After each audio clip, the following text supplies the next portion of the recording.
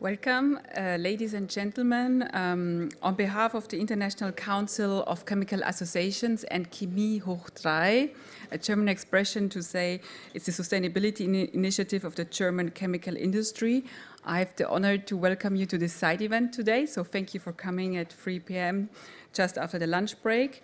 We will discuss today around the headline, Making Our Impacts Measurable and Transparent, Contributions of the Chemical Sector to the SDGs, another acronym meaning Sustainable Development Goals. My name is Andrea Bacher. I'm an environment and energy consultant, and I have the privilege to moderate today's event. As I already mentioned, we will discuss today several topics. Existing and new approaches to measure sustainability is a topic very important to all of us about data transparency. And we will hear some concrete examples and best practices from the chemical sectors, how they contribute to the SDG, but also specifically to climate actions and climate solutions. And we will have a short overview also in a more generic way how the German industry is dealing with the SDGs and climate action. Before we start now our discussion, I would like to introduce our distinguished panelists.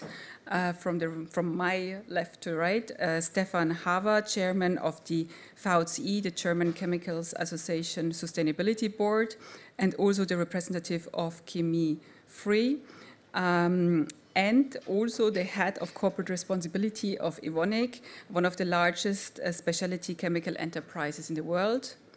Jorge Soto, just next, is leading, amongst others, the environment and energy climate work of the International Council of Chemical Associations, and is the director sustainable development of Braskem, the largest biopolymer company in the world, and Jorge will explain later also in more detail their work. Arunabha Ghosh is the CEO of the Council on Energy, Environment and Water. He's one of the leading experts on data, but he's also writing many publications around climate change and environment and advising the government in India. Laura Schneider is the project manager for econsense, the Forum for Sustainable Development of German Business. And last but not least, Enrico Rubertus, project director of the Global Carbon Market and Technical Support Unit of the Nitric Acid Climate Action Group, in short, NACAG, I hope I spell it correctly, of GIZ, which is a German Development Cooperation arm. So now ahead of our panel discussion, and before we go deeper into discussion of quite some complex topics, we will start with two overview presentations. We will start first with Jorge giving you an overview of the role of the chemical sector in achieving the SDGs, and we will then hear from Arunabha on the need for solid data to measure sustainability. Jorge.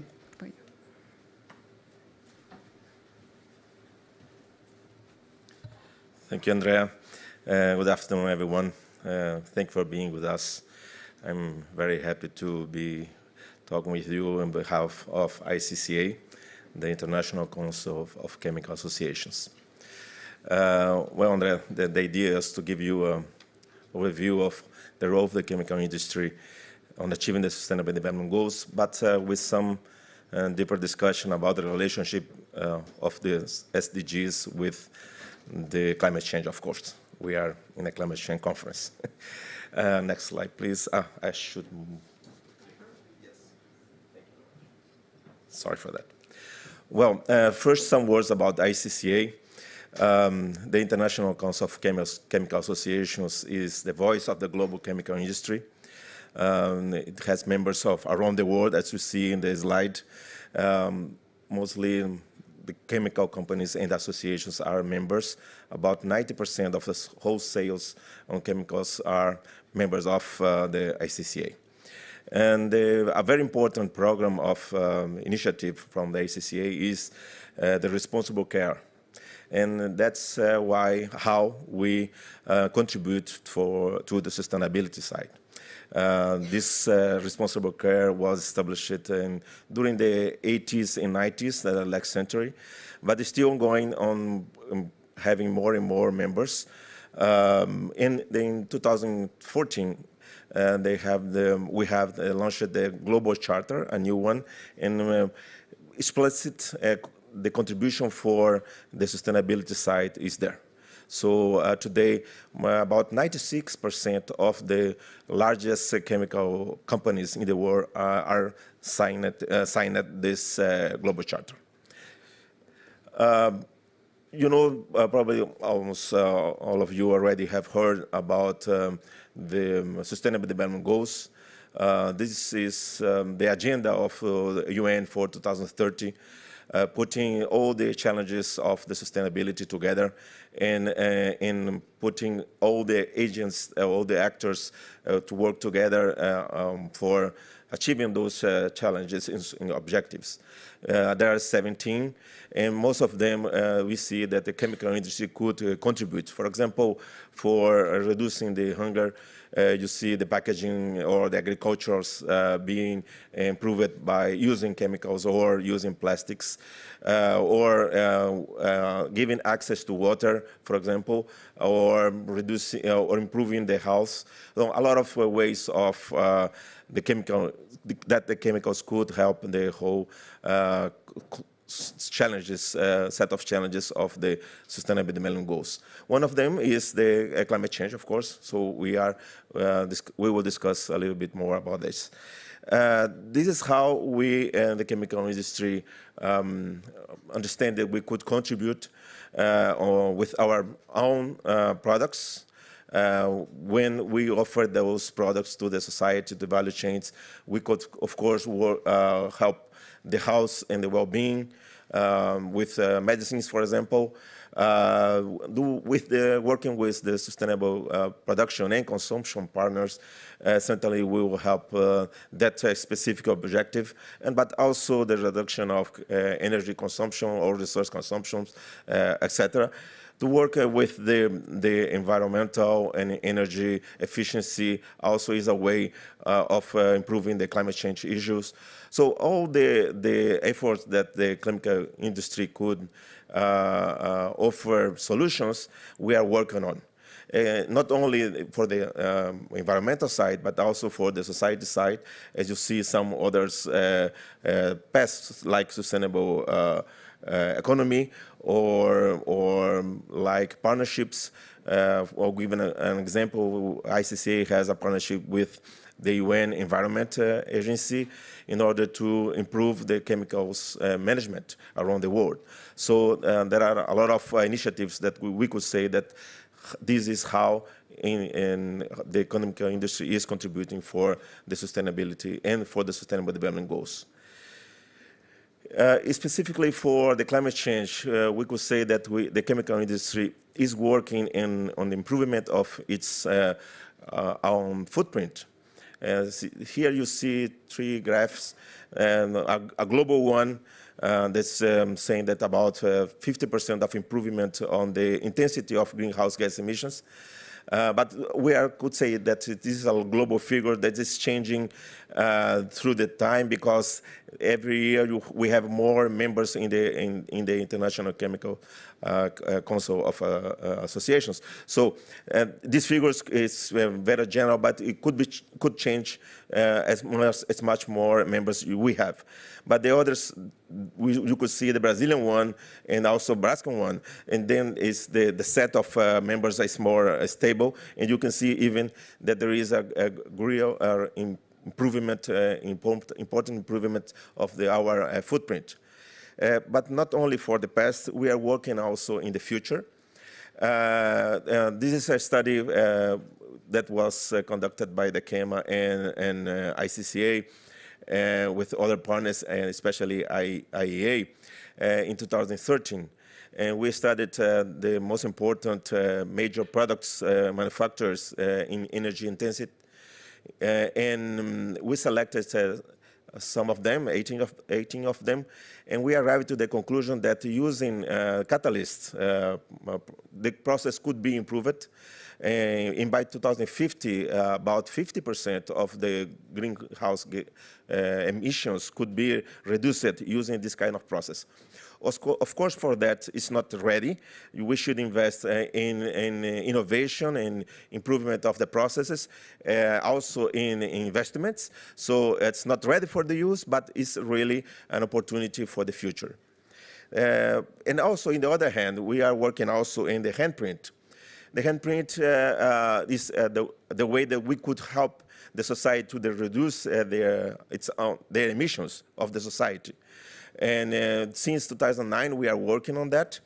I'm seeing my friend Russell Mills that was leading this first work in 2009 that arrived to the conclusion that was what conducted by McKinsey. And the work arrived to the conclusion that for each emissions that happened during the production phase of the chemical industry, 2.1 to 2.6 emissions are reduced in the whole value chain. So the use of chemicals could help us to reduce the emissions. And with the same idea, we investigated the building sector. The building sector is very important because about 30% of the global greenhouse gas emissions are emitted by this sector. And the conclusion was that by 2050, about 12 to 22% could be reduced in the sector using better chemical products to isolation and many other applications that could help this sector to reduce its own emissions. When we were working on that, we arrived to the conclusion that this concept of avoided emissions was very important. So we decided to, together with WBCCD, to produce a guideline on how to use this concept of avoided emissions. And in this the same year, in 2013, we issued the first set of examples, cases for around the world. And this year we have selected on new cases, and you could see in the internet soon, probably next week, 17 cases around the world that could show you specific examples of how the chemical products would help to avoid emissions. I'll give you examples very certainly. You will realize how this idea is very easy. Reduction of the light of the cars will reduce their consumption of the fuel, so the emissions will be reduced. This is only one example, very easy to understand that this concept is very important. And going forward on this, the use of this concept, we have launched last week, about 2 weeks ago, with Ecofis, a new study. We have selected the 6 sectors to be analyzed, and how this sector could. What would happen is if these 6 applications, 6 solutions on lighting, for example, or on renewable energy production, generation, 6 sectors were analyzed. And if those 6 sectors were conducted until their full potential, we arrived to the conclusion that about more than 9 gigatons of CO2 could be avoided. This 9 gigatons is about the whole emissions of the USA, so it's a very important amount. So this is another way of seeing that how the chemical products could be a solution for reducing the society emissions.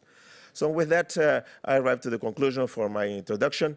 You could see that we are at the global chemical industry committed to strengthen our contribution for sustainable development, also, of course, for the Agenda 2030, and to the low-carbon economy. You have seen some examples of how the global footprint or the local footprint of the chemical industry is improving, and also how we are working on improvement of the handprint. All of those, it's very important, the use of real good measurements, real good methodology, a very transparent way in order to demonstrate that this is really happening.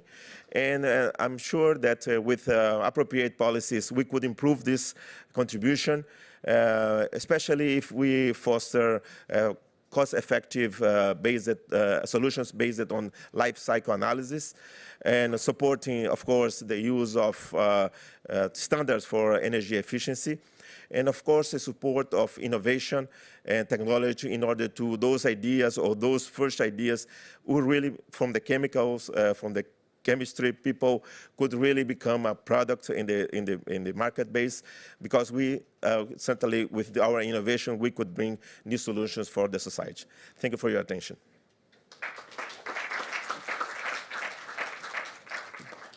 Thank you very much, Jorge. So you have already heard the many contributions the chemical sector is bringing to the climate and sustainability agenda. There's much more. We will hear more a little bit later. And now I would pass the microphone directly to Adonaba for more details on data measurement transparency.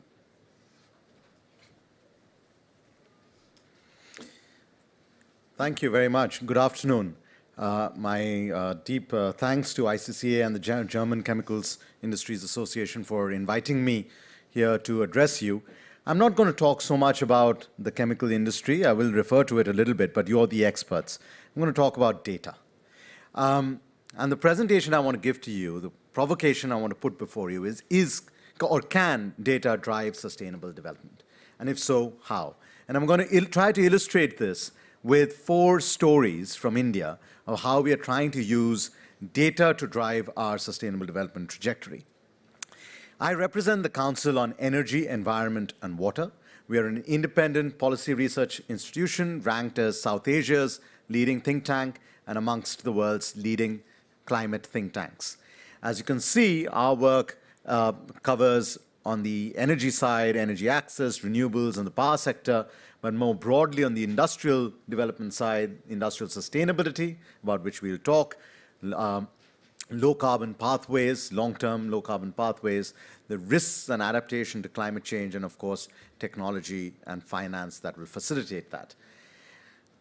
Now, over the course of the next 3 decades, India is going to go through what we call 4 energy transitions. And I particularly use the example of India because it will be the most important energy player in the global energy markets over the next 3 decades. Even though China is a bigger energy market, China's curve will begin to flatten while India's will continue to rise. Now, what are those 4 energy transitions? The first is going to be the shift from traditional to modern sources of energy. And I'll talk about that in more detail when I talk about data. The second is going to be the shift from rural sources of energy demand to a more urbanized economy, probably about 600 million people transitioning into urban areas over these 3 decades.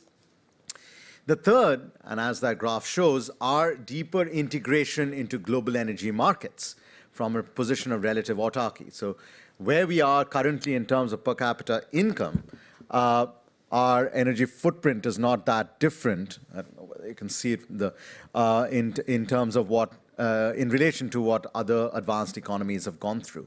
But the question is, as we become a richer economy, will we be energy profligate like the North American countries, or more energy efficient like European or East Asian economies? And the fourth energy transition is going to be trying to have growth with sustainability within the carbon constraint. Now, the 4 examples I'm going to use in terms of use of data is going to try and illustrate how we are trying to manage these energy transitions, and hopefully that will also illustrate to you the role of data in the sectors that you're operating.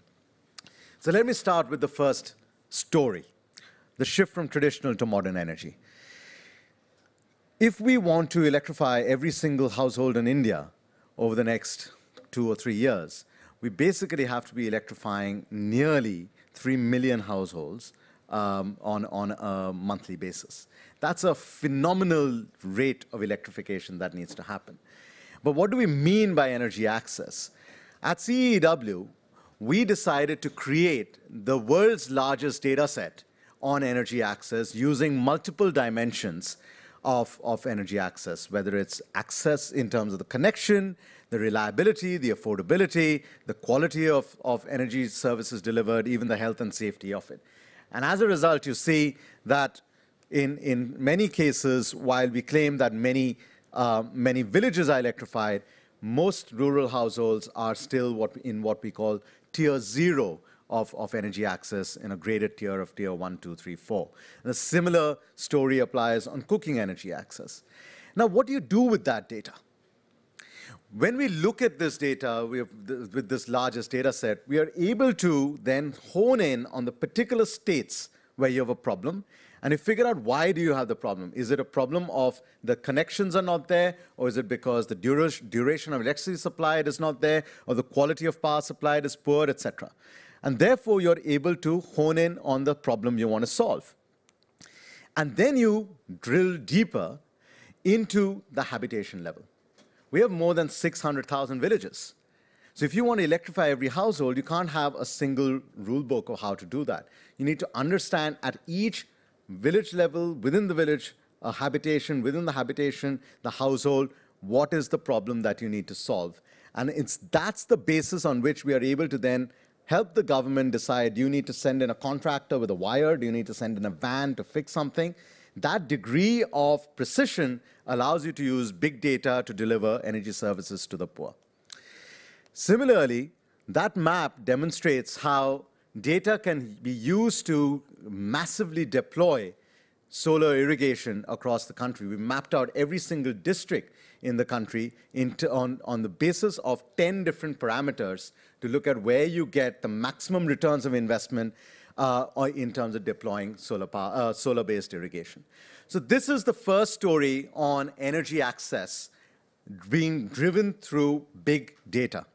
The second transition was that from rural to urban energy demand, and this is where the chemicals industry will also have a role. India has rolled out more than 270 million light bulbs in the span of about the last 2.5 years. How did we do that? We did it by offering a large advanced market commitment from the government that we are going to procure these efficient lighting products from private sector manufacturers, regardless of whether they're Indian or foreign manufacturers. And that large market promise has driven down the price of a light bulb of an LED light bulb from more than 300 rupees about 2.5 years ago to less than 40 rupees a few months ago. Now, that graphic is actually from an app that you can download on your phone and gives you on 10-second intervals the number of light bulbs that are being procured and distributed to households. And you can then map out not just bulbs distributed, but energy savings, emissions reduction, and so forth. But as we shift towards an urban energy pattern, we're also going to need, like the COP venue here, much more efficient heating and cooling services. Now, as a result, the need for the HFCs as refrigerants was likely to be a major cause for concern, not just for India, but for the world as a whole.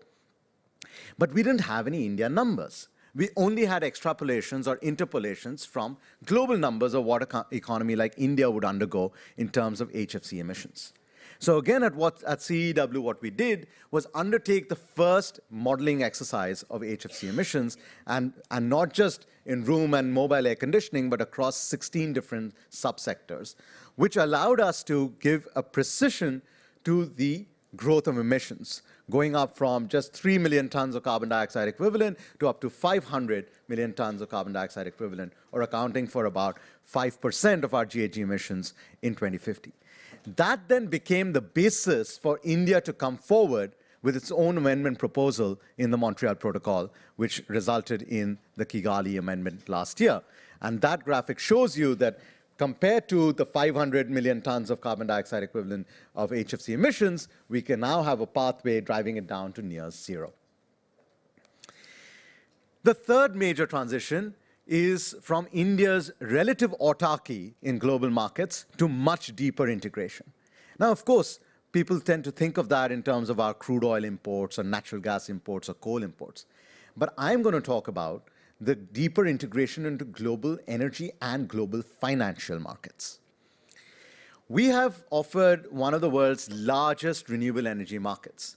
175,000 megawatts of renewable energy is going to be deployed by 2022. What India is trying to do with renewables in a span of 7 years is what took Germany more than 2 decades to achieve.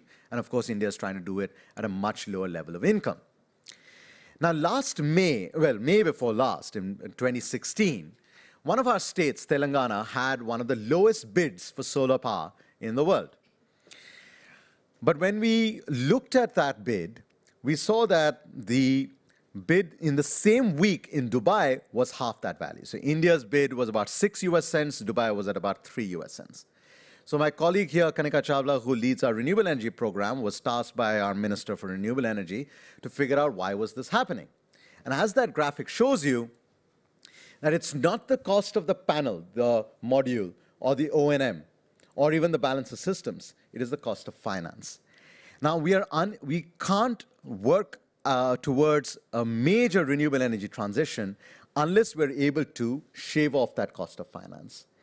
Now, this May, a whole year later, our value dropped from 6 US cents to just over 3 US cents. And as you can see, it's not the cost of the technology that has dropped so much in 12 months. It's the cost of finance that we've been able to bring down in India. How does this again link to the chemicals industry?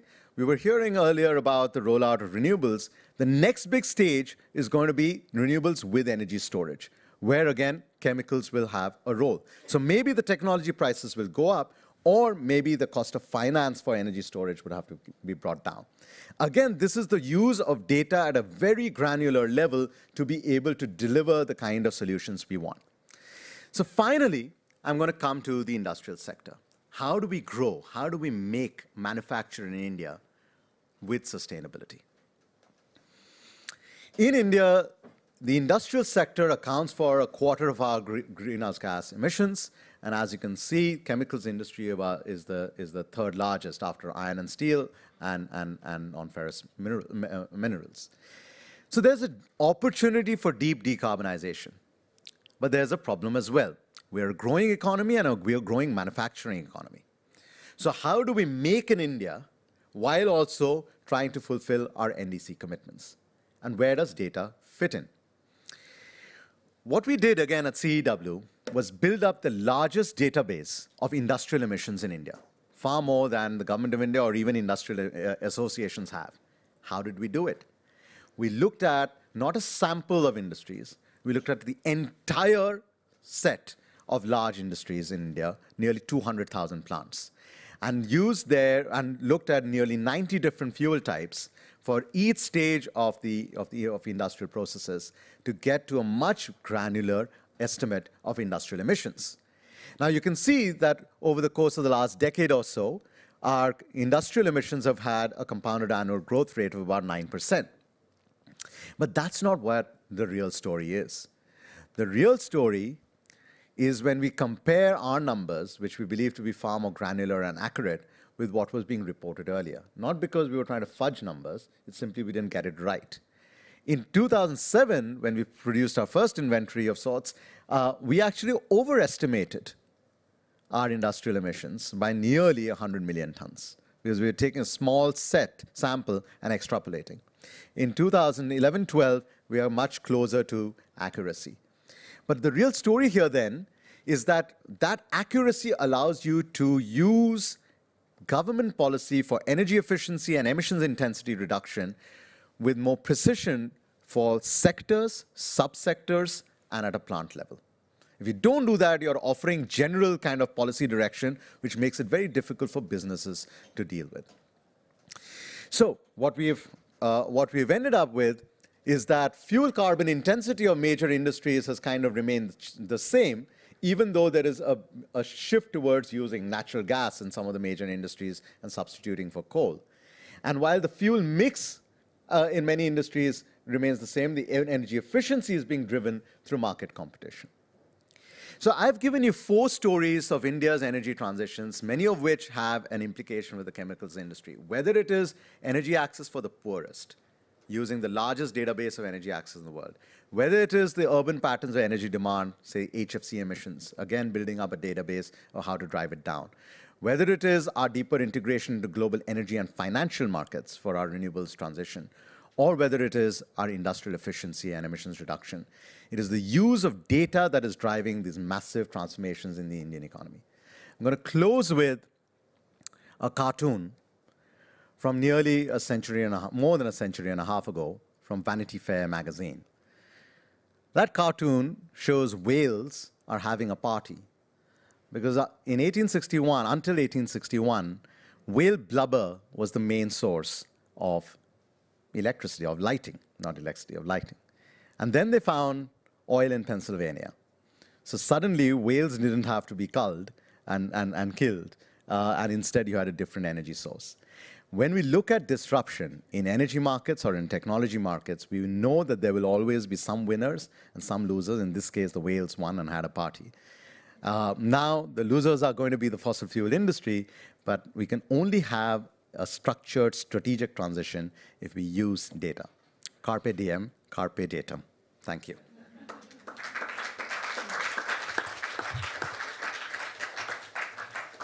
Yeah, thank you very much, Alnaba, for your inspiring presentation.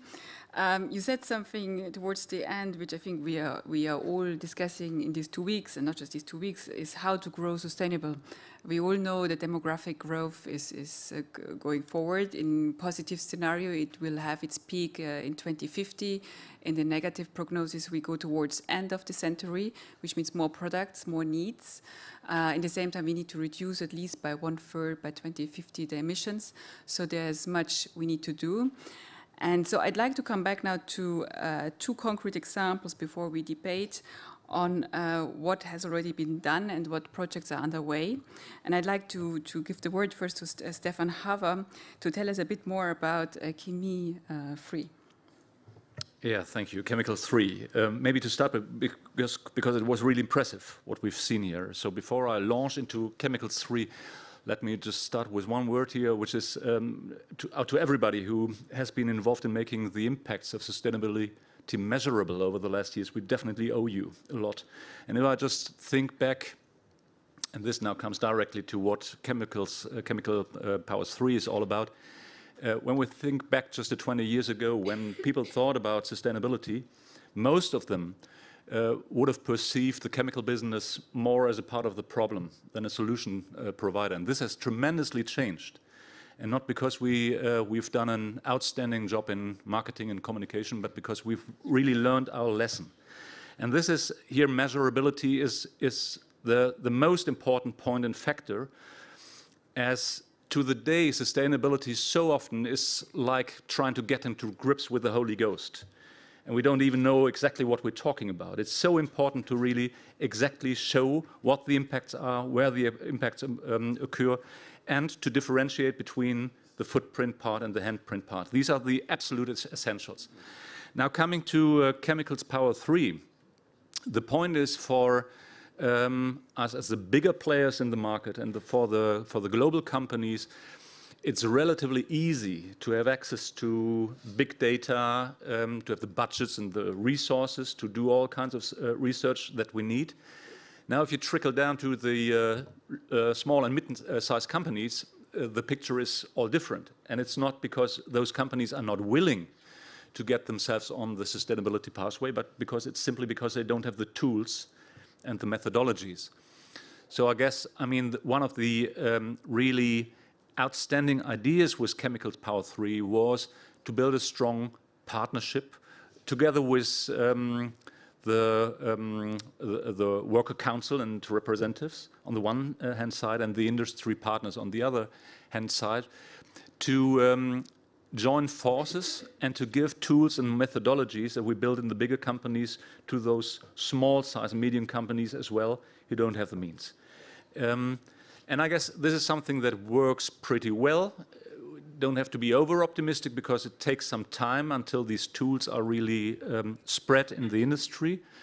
But at least what we've given to this branch is that there is now a clear set of numbers and of metrics that is easy to use for almost everybody. I guess that's the most important thing here. Thank you very much.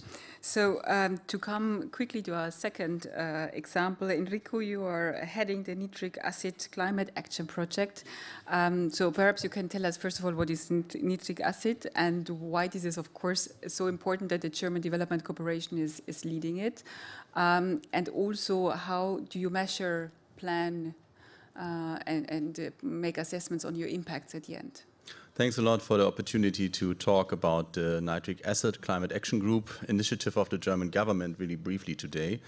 The Nitric Acid Climate Action Group was launched by the German government, and the very important letter in this acronym is the G for the group. So it's a global approach. We're trying to tackle one very specific chemical sector. That's why I'm here today, chemical industry, and it's nitric acid production. Nitric acid production, some of you might know it.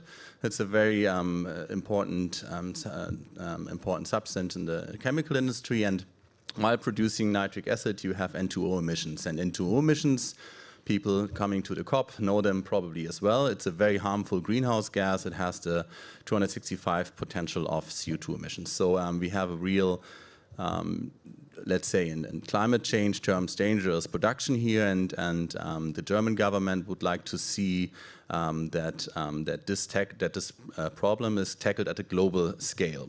Why did they choose the chemical sector and this specific sector, the N2O production, the N2O sector? Some of you probably know the CDM, the Clean Development Mechanism, which was a very important and successful mechanism under the Kyoto Protocol, a market mechanism. And the N2O sector was also very successful in this sector.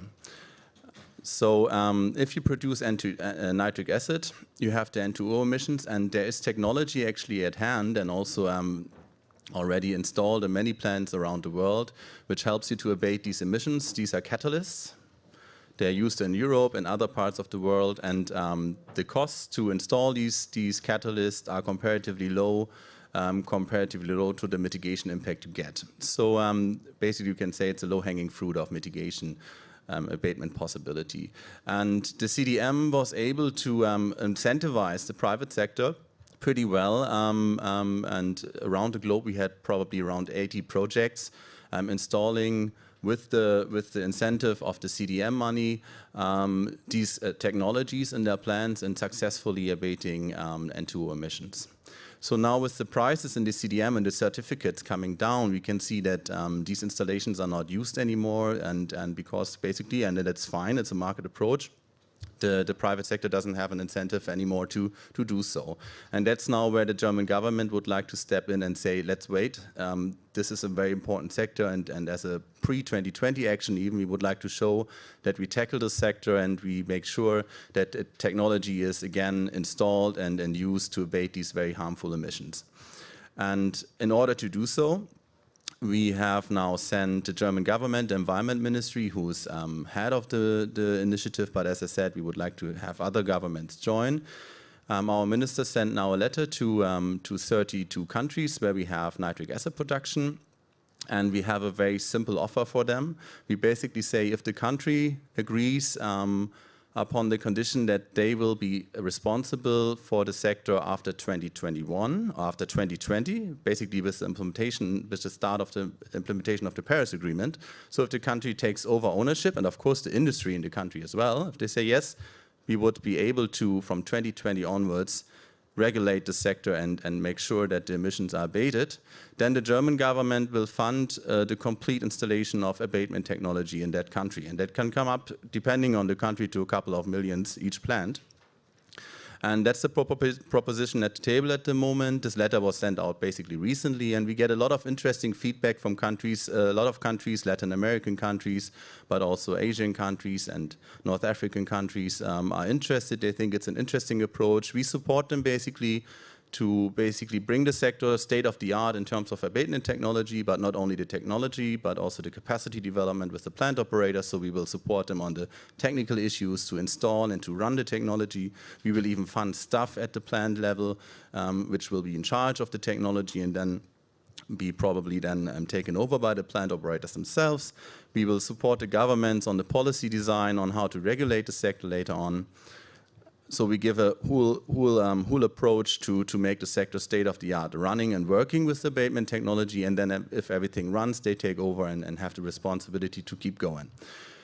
I think for this session also interesting is to mention that we are coming from the CDM, and as I mentioned already, and you know in the CDM we had a lot of methodologies to monitor and verify the emission reductions.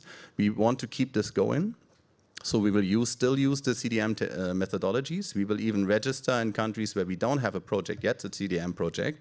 We will register the whole CDM cycle and install the monitoring equipment. So all this will also be taken care of, because we also believe, as Mr. Gosch, that the data is very important to showcase and really have certified emission reductions at the table, to showcase how many reductions we were able to achieve until 2020, for example. All the certificates coming out of these projects will be cancelled at the UN level. So they will be not used for any German targets. They will be cancelled. They can be used for the national targets for the countries themselves. They can use them in their reporting in their NDC and so on. But we really believe that it's important to have a methodology in place and use it to also compare the different countries and make it more transparent. I would like to finish with one more important thing. So we have an innovation or a transformative character in this initiative, because basically we say we start the initiative with the countries together, we support them to get everything going, and then they take over responsibility for the long term in the sector. So I think that's the one interesting part about it. And the second interesting part about it is that we say we have a global approach. So we don't tackle only a few countries. Basically, we want to see the vision of the initiative is to say until 2020, every nitric acid production plant is equipped with abatement technology. And of course, there's other countries which we wouldn't finance, but we are ready to support them on a technical basis. And the 32 countries my minister sent a letter to, these are countries we are ready to also provide with financial means. Yeah, I would close with this at the moment. Thanks. Thank you very much, Enrico. So you've heard already now 2 examples on how existing measurements are available. Now we go even a step further. So we spoke now about specific examples in sectors, on energy, on climate. Laura Schneider is dealing, amongst others, with the SDGs and how can we measure the SDGs. You're leading this within the German business, on the German business side. So how can this be made manageable? We know the SDGs there are 17 SDGs. Climate is one amongst the 17. There are many subcategories on measurement. How do you break down, on the one hand, the global SDGs on the national level, and how do you intend to feed it back? And also what we heard from everybody, how can we make the measurements more, well, in the best case global, but at least international? Okay, I wish I could give you an answer on that. I probably can't, but at least I can tell you something about what is currently happening. And I think what we shouldn't, why the SDGs, even though we cannot fully comprehend and measure them yet at a business level, why they're still really important. As Andrea already said, so econsense, we're a member-based organization, and we have many members from different industry sectors. Among them are several companies from the chemical sector, but there are also all kinds of different industries represented in our membership. So we tackle this question more from a general overview, and we ask more, what can companies in general do? And to start off with, I think with the SDGs, the first time we kind of have a shared narrative and a common language when we talk about sustainability and sustainable development. Before sustainable development was a text, it was an interpretation, it was a definition that was mostly really interpreted differently in different countries and different organizations. People would look at specific topics only, and they would not see it as a comprehensive topic. And now with the SDGs, we really realize it's a global agenda, it's interlinked concerns. For example, climate change. Without combating climate change, without avoiding climate change, we cannot achieve any of the other SDGs. So this is what makes this really important. And when we now come to measuring it, of course, we have many indicators given by the United Nations. I think there are actually, for those 17 SDGs and the 169 targets, we have 231 indicators. And not all of those indicators can be used yet. Most of them, there's either, there are only, I think, half of them have actually data and methodology available. Then there are some, there's a method but no data. And even some indicators were defined where there's neither method nor data available as of now. And then we are a German-based organization. So when we then have also indicators by the on the European level, I think at the beginning of this year, the European Union defined 100 more indicators of how to measure the SDGs. And not all of them are actually in line with the ones that the UN proposed. So I think 50 new indicators came to this pool of indicators. And then on German level, for example, I think this will happen many of countries all over the world, they defined their own indicators as well. So we have 63 more indicators. And this is just kind of the overall level, and this is like the economy-wide indicators. And now when we go one step further, and we have business, and as we already heard quite impressively, business and the industry has their own indicators to measure their sustainability performance. And there are several on the side on the environmental issues, and there are also several on the side of how to assess social issues. And I think the big question that we're actually now here, and I think this is also where we as econsense see our big impact that we can deliver, is how can we bring those together? How can we actually create an impact that those indicators that are already there are really usable, that they actually target what they're supposed to target, and how can companies with their measurements and with their indicators impact and actually pay into this whole overall national, European and global impact that is measured. And I think there are a lot of things that are happening now, and a lot of initiatives where companies come together, and we heard some of them, and they measure their impacts. And I think this will happen more and more as we now have this common agenda and this common language, and actually also a really clear set of targets, what we want to achieve at least. So thank you. Thank you very much. Yes, what we have already heard, when we speak about measurement transparency, we speak, of course, also about trust. So having the trust with each other to building international comparable measurements, enabling markets to trade, find solution, of course, for competitiveness concern, which are worldwide existing. We've just heard this morning from Argentina, who is also leading B20 next year. My question now to all panelists, I would say, is when we speak about measurement and transparency, of course, the key is, first of all, have access to data. Then when you have access, can you use the data? And then also about data security. So my question to you is, what do you think we have the capacity in the majority of countries available to actually do that? And secondly, what role plays in your view, or does already in your companies, play digitalization? So what progress have you made in that direction? Perhaps Mr. Havers, if you would start. Yeah, I guess, I mean, the first thing here is that the companies who get into data and use data for their sustainability work, you can force them to do so, but they must do so for good business reason. So, I mean, what we've seen for the example of India, making light bulbs cheaper is a brilliant way to just spread the news. So, I mean, the question is not only how to manage the data at hand, which I guess is not a problem, neither from the data security part, because, I mean, all our companies, we have data security for the really sensitive part of our business. The more important part of the question is, how do we make sustainability part of our business? How do we integrate this into our business structure? Don't have this as an add-on somewhere on the fringes, but right in the center of our business. If this is the case, data is no problem. Data security is no problem, because this will be a direct result. So this matter of business integration is something that is, to me, is maybe the most important question right now. As I see it from our industry and many other industries, it's not so much about technologies, which are all at hand. It's not so much about data or data quality, but it's about the question how we remodel our business cases and how we can really prove and show that there is a business case for sustainability. And again, just to bring in chemical power 3 here again, I mean, this is the idea is, apart from giving a wider set of companies the methodologies, to make the chances visible and to show that there is a way to integrate these things, not just in one corporate responsibility department, but as a cross function that is really earning money.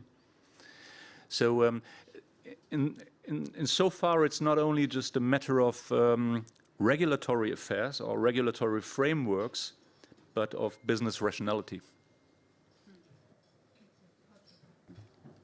I would say that I could not agree more with Stefan.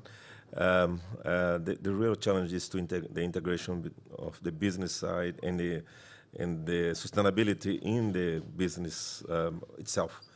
I would say that our experience in Braskem, it's really challenged to do that. We have defined 10 objectives, concrete objectives through our business, for example, to improve the use of renewable sources, or for materials, or for energy, to improve the recycling of our products, to improve the energy use, etc. A lot of indicators and measurement came when you decide to do something. And I think that you are totally correct.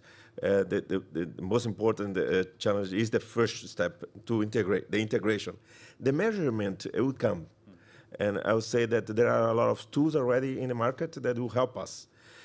I think that the future, the integration between what the business are measuring and the country are measuring and the whole system is measuring, it could be a challenge, because the local business would need something very special.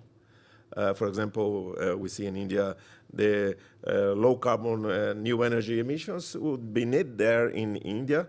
Perhaps in Brazil we need more, for example, the water stress, access for water in some region of the country. So the needs are very particular. But all of this is sustainability. So I think the largest challenge, the biggest challenge will be the integration between the local and the business side with the global path. But I think we could manage that. Adanaba, what was your experience? You already started actually doing practical. No, I mean, as a research institution, we obviously try to look at the most efficient way to get data. The most efficient way to get data is to get data that already exists. And then when you don't find that data, you go and create new data. So the question, I would reframe the question not so much as how secure the data is. That's a relevant question, but it's not the most important one. It's not how secure the data is, it is who secures the data. Right? The problem we've had with sustainability is we've tried to build it on an information architecture that is closed historically, where government controls data or companies control data for business security purposes. When you use new technology and open up the data sources and then use technology to crowd in multiple sources and triangulate that. So our household surveys, it takes 1 hour to survey a single household. It takes months to actually cover a certain state that might be affected by some security situation, because our surveyors might be getting roughed up by some thugs on the road. So that's a long way of collecting deep data. But then you can marry it with prompt data back from SMS-based surveys. And you can marry it with satellite-based artificial intelligence, machine learning, triangulation approaches. So what we've tried to do, whether it's on our energy access database, the industrial emissions database, our HFC database, is constantly build on existing, crowd it in with new data, and then make everything transparent. And it goes back to what you just said earlier. It all boils down to, can people trust your data? There's a famous quip. President Lyndon Johnson was having a discussion with one of his economists in the President's Advisory Council on the economy. And, like economists, he was being given on the one hand, on the other hand, that this is the range. And President Johnson, coming from Texas, said, ranges are for cattle. Give me a number, man. So we can give a number, and you can make a policy based on that number. But as long as you're transparent about the number and the assumptions that go behind the number, that's when you will get trust.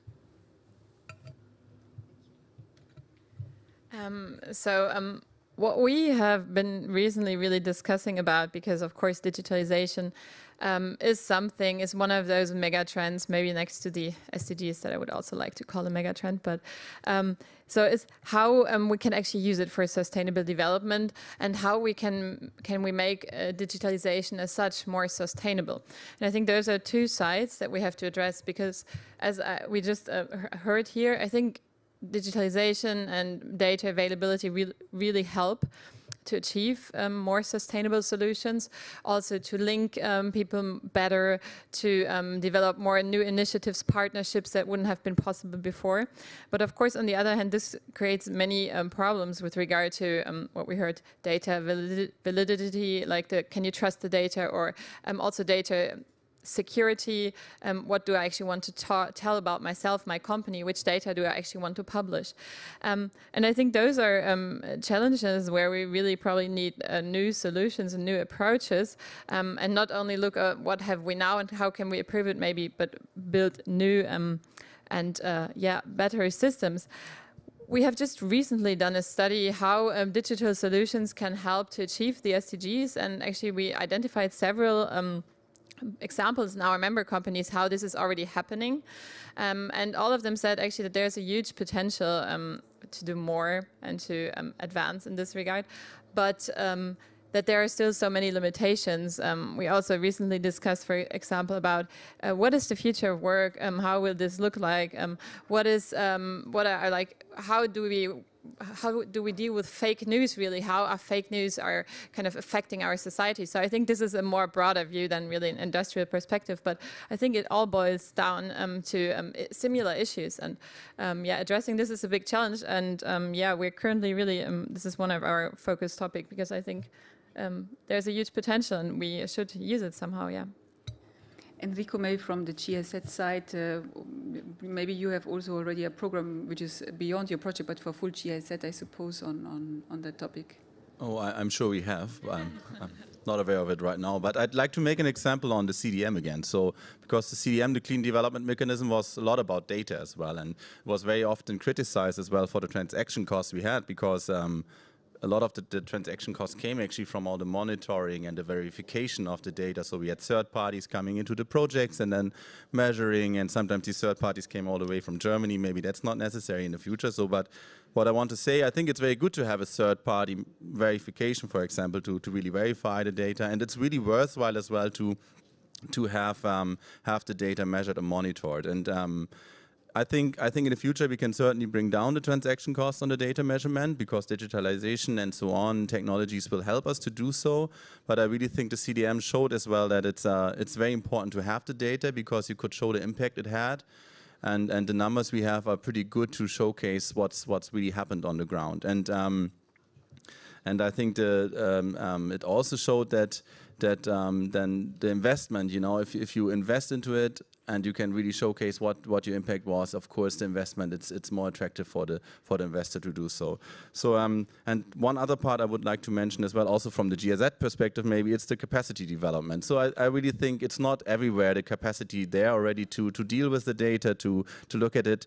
Not every country has such great think tanks as India, and so that's also still a bottleneck I think we go through. And the CDM as well developed a lot of capacities, not only on the policy level, I would say, but also really on the industry level, on the ground level, how to monitor, how to verify data, and how to transfer it, and how to bring it together. So the capacity development is also a very important part, and I think it's important to invest into this as well. We should not say it's not allowed to cost anything. I think the data really needs to cost also some money. Thank you very much. And with this, we open the discussion to you. We have about 20 minutes time for your questions. So I see already first questions. One moment. Please tell your name and to who you address the question, please. Yeah, hi, I'm Julia Both of the National Designated Entity of Germany, being the focal point under the technology mechanism in Germany. So I'm addressing two quick questions, one to NACAC and one to Mr. Ghosh.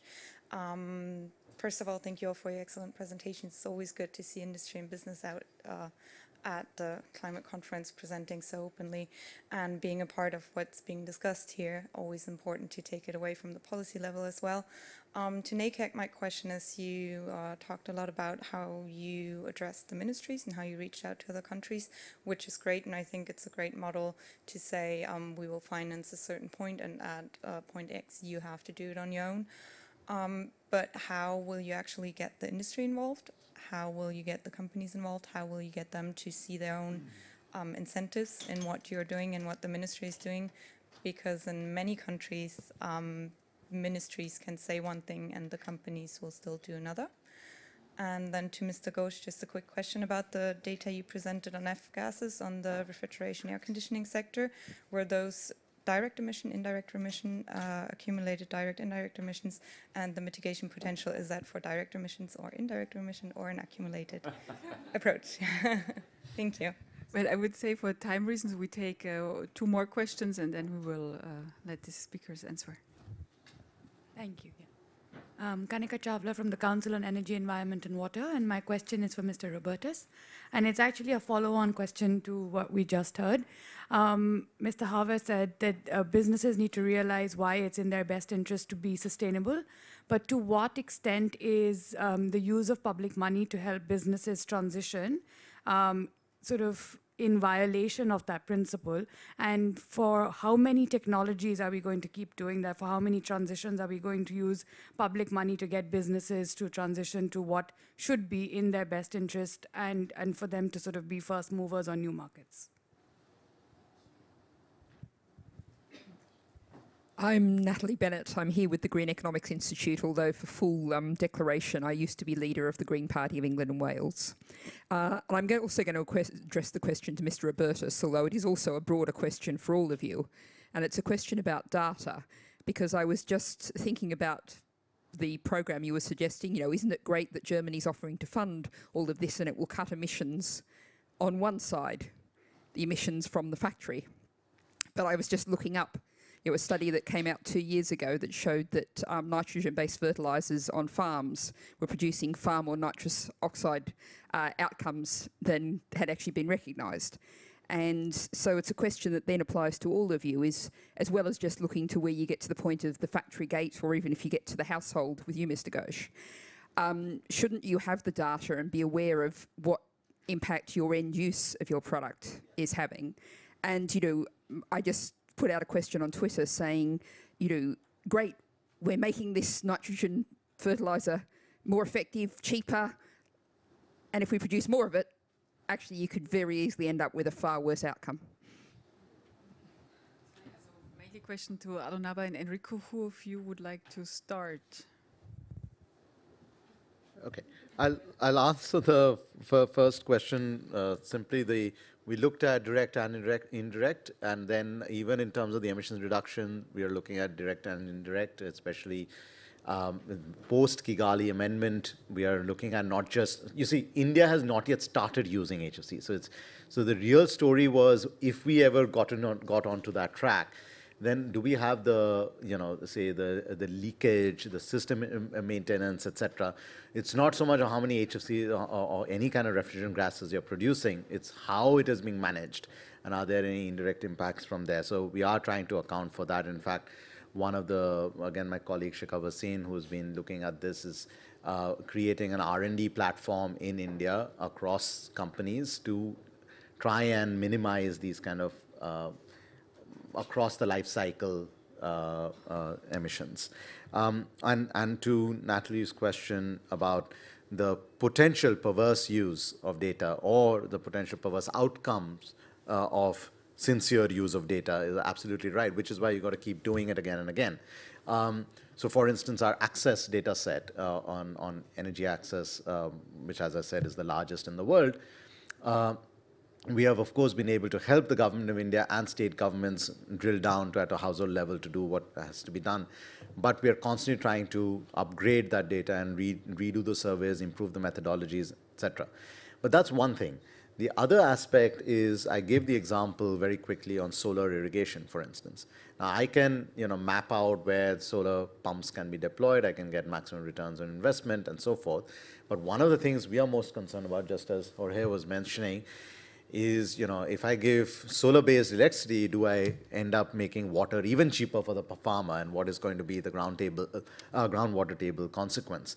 So this, you're not just triangulating different sources of data, but you're squaring off between different types of concerns, which is where it comes back to the SDGs. Unless you are connecting the dots on the pathway to the goals, then the achievement of individual goals might make it harder to achieve other goals. So the pathway itself has to be consistent. Okay, thanks a lot for all the good questions. I start with the NDE question. Of course, the industry is involved and it's very important, and we have a very important partner already in the initiative, is the German Chemical Association, who also invited us here today to be on the panel, and we're very glad to have them on board. And we have also, together with the Chemical Association, already reached out to all the global associations, informing them about the initiative, and we really are in each country as well. Of course, we start also the government negotiations. It's very important to have the government on board, but equally important certainly is to involve the industry. And let me tell you, I've been talking now to several government environment ministries, and they're always like at the first point, they say, okay, we need to talk to our industry first. We can't sign anything before we have discussed with them and see how they react to this initiative and how they think this proposal we have here on the table is it good for them or not. So I really also think in our partner countries, the awareness of having the industry on board is very strong, and for us, very important, of course. And to the second part of the question, what's in it for the industry, I think in this particular sector, the industry is very aware of their product. I mean, they have and I come later to your question, which is very important as well, but in the terms of climate change, nitric acid production is really harmful. And I think also the CDM, again, I'm always coming back to the CDM, but the CDM also was able to raise awareness in the sector, because I think the CDM was really able to show the industry, okay, we have a product here which has a byproduct which is really, really harmful for the climate. And I think many of the industrialists have realized that the future of their product really is also depending on to produce it in a more sustainable manner. And I also think that many governments, again, now with the Paris Agreement and the NDCs will now start to think, okay, which sectors are we tackling first, and which is a good sector to start with? And of course, this sector is a good sector to start with. I'll give you an example. We're talking to Georgia, and in Georgia we have one nitric acid plant, and this one nitric acid plant is responsible for 5% of the emissions of Georgia. So this is really a nice thing to do for a government. So I really think on both sides we have a lot of interest, and for the industry it's interesting to, of course, say now, no, if you're a little bit more midterm perspective thinking, then you probably think, okay, we take the support now, we get all the capacities going to install the equipment and to keep it running and to be able to monitor it and to run it. And we do it now, and maybe this comes now 2 or 3 years earlier than we would have to do when our own government comes with this. So I think it's a good proposition also for the industry to start now and take the support and then for the long term be responsible, of course, for the mitigation themselves. So that's the proposition to the industry. And then thanks for your question on how long can we invest public money to support the industry, make their products more sustainable. I think it's always important to look at each sector, and in this case we have a very clearly case on additionality. So the industry really has no reason to do this, because it's really not harming their product at all, their production at all.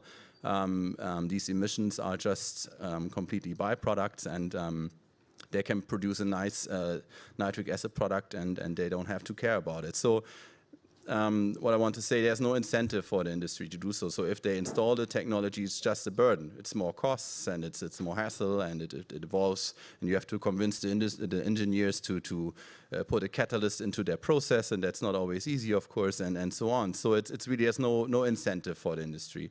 Of course, you can come now and say we regulate and we tell you to do it.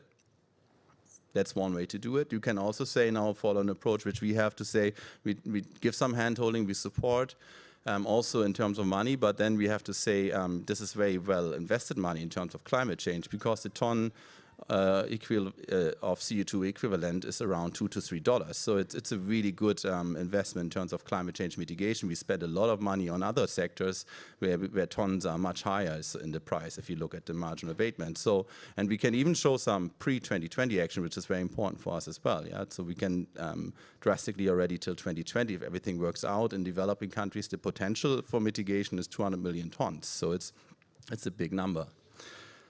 So we think it's a good investment, especially if you talk, and this is climate finance. It's public money, which the German government has already declared to spend, and we think it's a very wise investment in this case to spend it in this sector.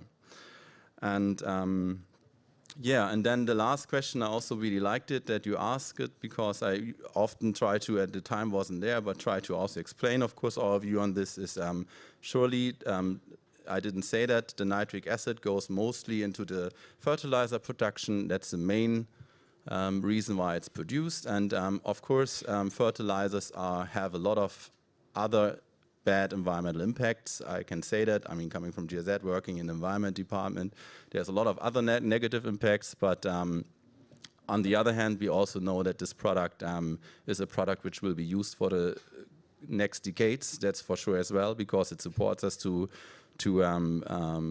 have environmental, to have food security, and that's also in the of course in the responsibility of the own countries. It's a very sensitive product as well if you talk about fertilizers, because of course it's always food security. I just wanted to finish with this, that we also of course think in the end, in the long term, for decarbonization in 2050, we need new products, we need organic farming, but maybe that's not the only solution. Thank you. So we come to a last set of 3 questions. So Russell, and then here's a question behind. Yes. So Russell. Thank you. Great panel. Russell Mills. I work for CIF, Children's Investment Fund Foundation, which looks to support low carbon transitions, especially in developing countries. I have a specific question and a general question. My specific question is to Enrico. This sounds like a sort of a good news and bad news story. So I wanted to understand how the individual 32 countries were going to commit to transparency, and I mean real transparency. Some will do it very well, which would be good to know about. Others maybe less well. How will you handle the transparency? And my more general question to all of the panel is, if you look at climate change in the short to medium term, it's more of a societal issue in terms of water impacts and air impacts and so on and so on. So if you had to pick one technology which would have the biggest societal positive impact within the chemical industry, what technology or innovation example would you pick? Something which society understands. I mean, catalysis is fantastic, but many in society don't understand that. Are there some other examples in the chemical industry which would really demonstrate how society would benefit from what you're doing? Thank you. He's waiting for them.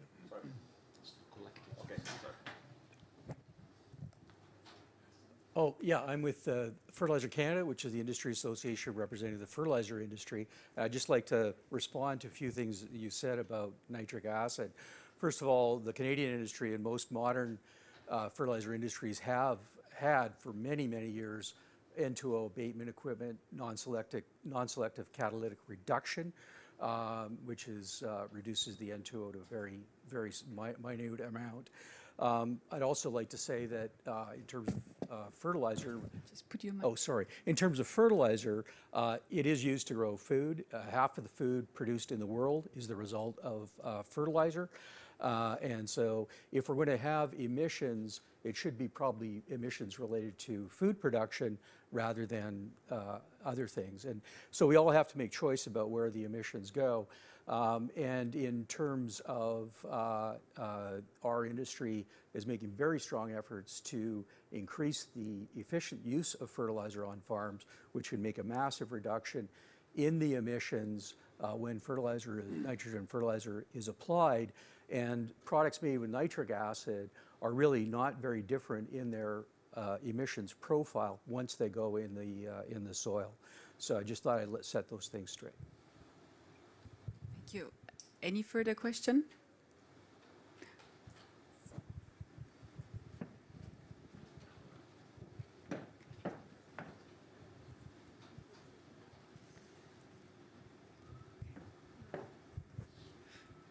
Thanks very much for the opportunity to ask questions, and thanks for the very good presentation. My name is Sunday Leonard and I work with the Scientific and Technical Advisory Panel to the Global Environment Facility in Washington, D.C. My question goes to Jorge on, you spoke about the role of the chemical industry and highlighted how they can contribute to the different sustainable development goals. But the way I see your presentation only shows what you can do. You can produce fertilizer to improve food security and so on. But you have not addressed, in my opinion, what you are doing that is detrimental to the sustainable development goals and how your industry is going to address that. So some of the chemicals, for example, persistent organic pollutants, mercury and so on, have so much impact, and a lot of resources is going into mitigating their impact. Conventions are created because of that, and we need the chemical industry to come up with solutions. So it means changing the way you do things and so on. So I'm wondering, what is the move that the chemical industry is trying to make in also addressing their own negative impact on achieving both the climate goals as well as the sustainable development goals? Thank you. Yeah, so all the question to Jorge and Stefan about, of course, the contribution and the solutions to society of the chemical sector, but of course also what are the next steps to live up to even more challenges which are, of course, still there. Shall I begin? Okay. Maybe it also addressing, even though it was George's question, but addressing the last part of your question. I mean, yes, I mean, we have a lot of substances that are critical in chemical processes. So I guess what is really important here is that we differentiate in our business model, saying, okay, there is a huge potential lying in bio-based materials on the one hand side, but we will always have an advantage on the part of polymer-based materials or others. But in those parts where we have to deal with critical substances, that we close the loops and close the circles. And this is not all, again, this is not all only a matter of technology, it's a matter of the business model. Whether I sell bleaches or I sell bleached papers and take back the rest makes a big difference. So I have a problem saying there is something like green chemistry. I guess there is a there is a traditional or a polymer or an oil-based chemistry, and there is a bio-based chemistry, but we can find solutions for both ways. Last point here, because this is closely linked to that, is that when it comes to the capacities and or to these circularity and all those solutions, it is absolutely plain to see that those challenges are too big for just one company or one industry to face. So again, this is why those platforms that we have with ICCA or with the World Business Council and other platforms, why this is so absolutely important to have, to come to shared solutions and maybe to better learn how to share the knowledge and the data and the insights that we have as companies with others, which is extremely difficult because this is knowledge that we for a long time and for decades kept as a well-hidden secret. Maybe this is something that we can learn from a new digital economy, how to better deal with those things on open platforms or more open platforms and corporations. Yeah, thank you for the questions. First, related to technology side, Russell, I would say that the one that in Braskem, and the one that in Brazil we have selected is the bio-based production. Because there we have land, there we have also water, insulation, so there is prepared for that. That kind of technology probably is not the ones that will be used in North Europe. I don't know. So I think that this is also related to the local and how the business is organized in that region. So there is not a solution for the same solution for everywhere. In this kind of thinking, I think that we should consider what was said before, that we should take a look at the whole life cycle of the products, and also consider all kind of impacts. Of course, I agree with you. There is always some negative impact.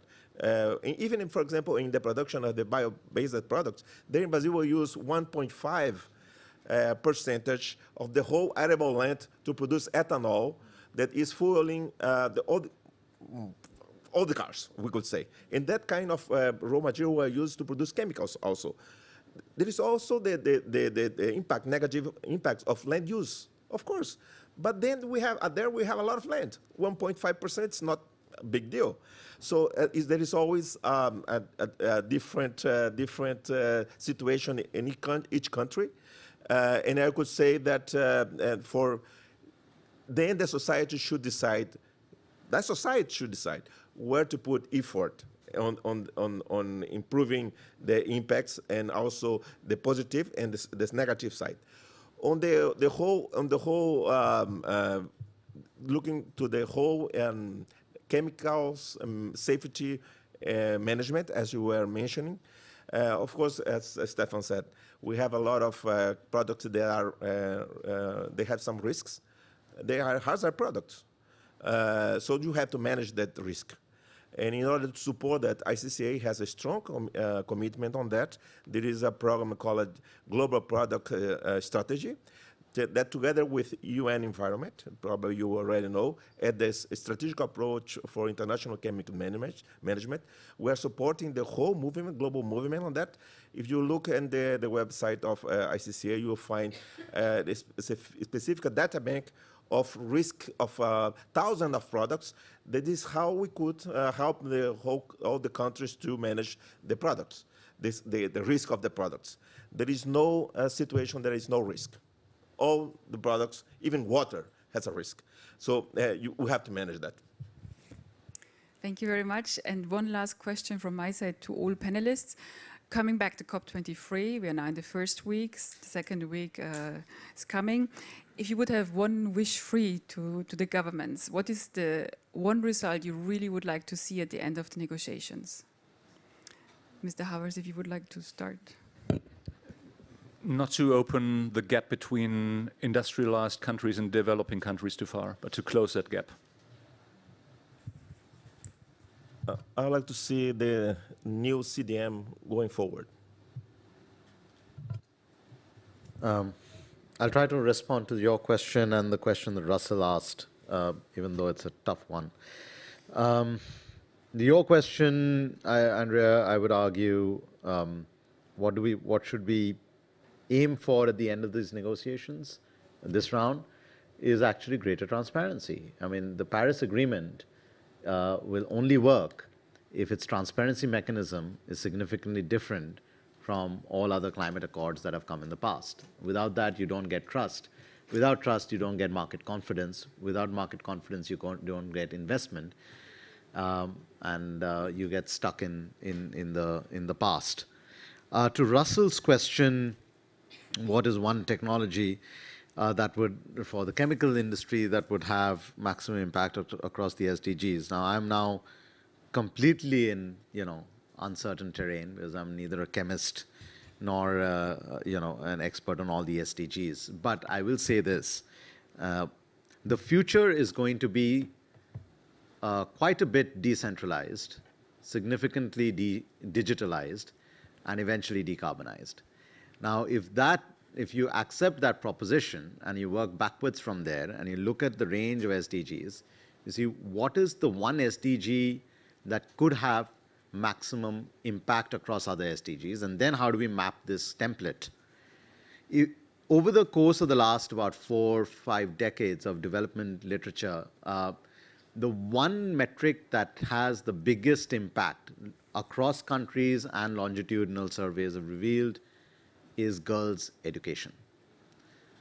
That delivers access to incomes, access to energy, range of things. Okay. So if I take those 17 and I come down to goals 4 and 5, that is universal education and gender equality, then how do we get faster, quicker, better access to girls' education using that decentralized, digitalized, decarbonized approach.